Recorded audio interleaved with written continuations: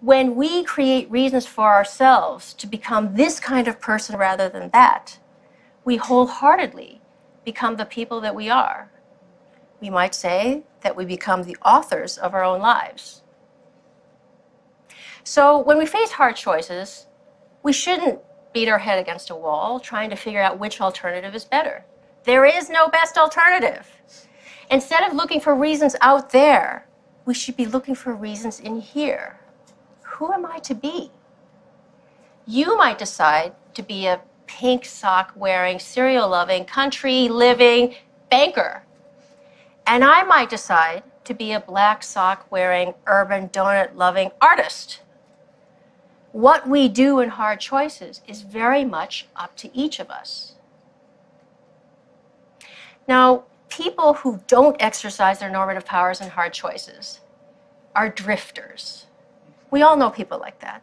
I drifted into being a lawyer. I didn't put my agency behind lawyering. I wasn't for lawyering. Drifters allow the world to write the story of their lives. They let mechanisms of reward and punishment, pats on the head, fear, the easiness of an option, to determine what they do. So the lesson of hard choices: reflect on what you can put your agency behind, on what you can be for, and through hard choices, become that person.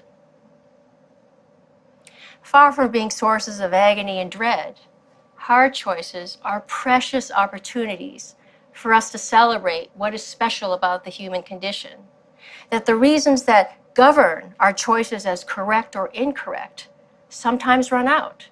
And it is here, in the space of hard choices, that we have the power to create reasons for ourselves to become the distinctive people that we are.